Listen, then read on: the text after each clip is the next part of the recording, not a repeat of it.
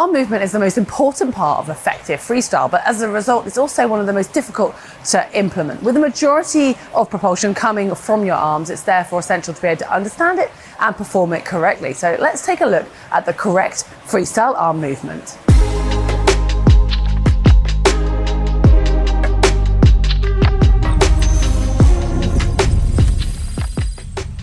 Before we break the stroke down and dive into this, a quick reminder to click on the globe and the bell icon so you don't miss any of our new videos as they come out. Well, now to look at the stroke. And in theory, you could break the freestyle stroke down into as many as 6 parts.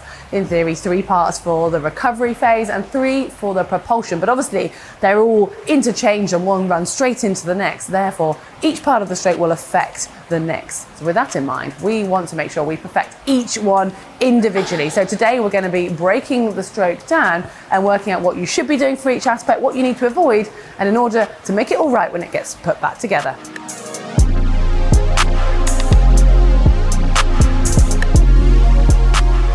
Obviously, the freestyle stroke is continuous, but for this video, we need to break it down and choose somewhere to start. We're going to begin with the extension phase. So once your hand has entered the water, your hand and arm needs to continue to extend or reach out in front of you before you can move on to the next phase. And for this, you want your hands to stay nice and relaxed, so your fingers just ever so slightly apart, but you are trying to reach as far forwards as you can in this relaxed manner. So your hand will be leading the movement and it'll be ever so slightly beneath the water surface and just slightly beneath your forearm, which will be ever so slightly lower than your shoulder. So it's a very mild downward trajectory just under the surface and making sure that you don't go over the center line.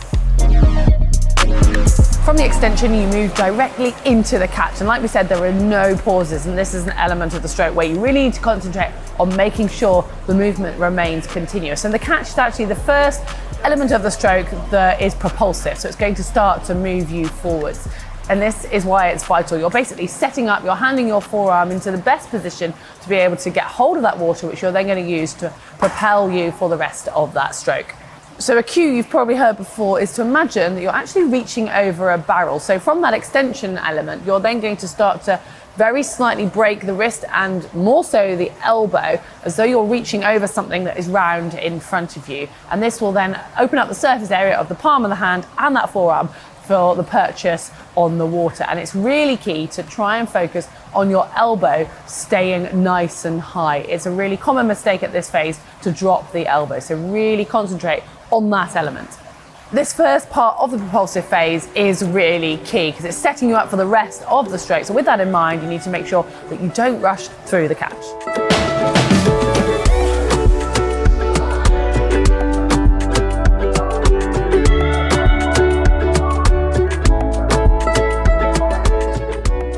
Now for the key propulsive phase, the pull. This makes up the majority of the arm movement underwater, and it obviously runs straight in from the catch. And once you've got hold of that water, you need to make sure that you maintain this high elbow we mentioned throughout the whole pull phase. And a good way to picture this is think that you've got that water under your forearm and under your hand, and instead of pulling it past your body, think of your hand almost staying still and the resistance of the water that it's caught, and your body moves over the top of your hand. And the whole way through this movement, as your arm does move past your shoulder and towards your hip, the elbow must stay high, and that will allow you to keep hold of that water, keeping the large surface area for the maximum propulsion. Now this is combined with rotation, so you'll naturally find that this shoulder will be lower in the water than the recovery shoulder, and this will allow you to engage all of those large muscles, not only the muscles around your shoulder, but also your lats, the really big side muscles. And this phase needs to not be rushed. If as soon as you start to rush it and think the quicker you move your arms, quicker you'll go, actually you'll lose the water and you could end up going slower. So make sure once you've got hold of that water, you allow this process of the pull to happen.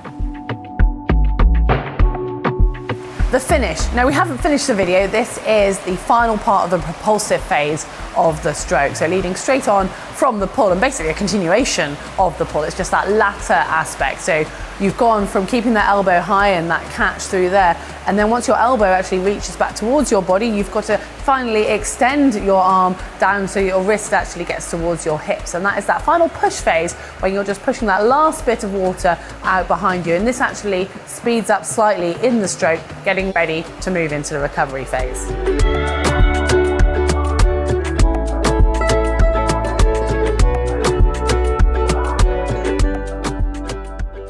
And now we move on from the finish to the recovery phase. And like all the aspects, this needs to flow very smoothly. In fact, you actually want to carry some of the momentum from the finish into that recovery. And the other key point is to have everything super relaxed. It's the shoulder muscles that will actually be working at this point, but you'll see the elbow start to come out of the water first. So if you've got everything relaxed, you think you're working your shoulder, there'll be a natural slight bend in the elbow at the start of the movement. Now beyond that, how your recovery looks is actually quite up to you, and it's really not too structured. The key point being it's relaxed and comfortable because you just want to get your arm over the top of the water and back past your head in the most efficient way possible. And you'll see some swimmers having a really high elbow in recovery, others with a straight arm. And it's not like the underwater phase where we're going to be really precise on what it looks like. Here it's about keeping that momentum, keeping it smooth and making it easy and comfortable for you.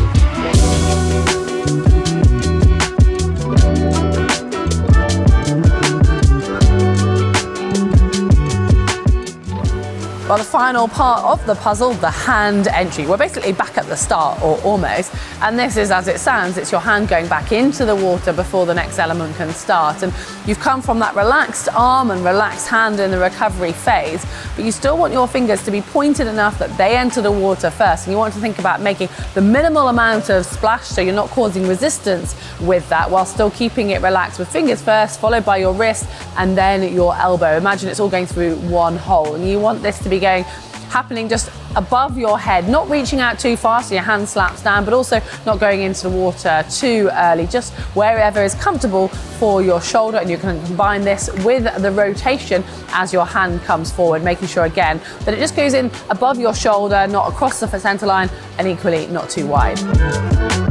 There's obviously a lot to think about, 6 different elements in fact, but when you're swimming, just try to work on 1 or 2 at a time and then move on to the next. And your brain cannot compute all 6 for every stroke rotation. So maybe if you identify 1 or 2 that you think need more work for your stroke, go and focus on those. Well, good luck with putting it all back together and with your freestyle progression. And if you didn't do it at the beginning, remember, do give us a like and click on the globe.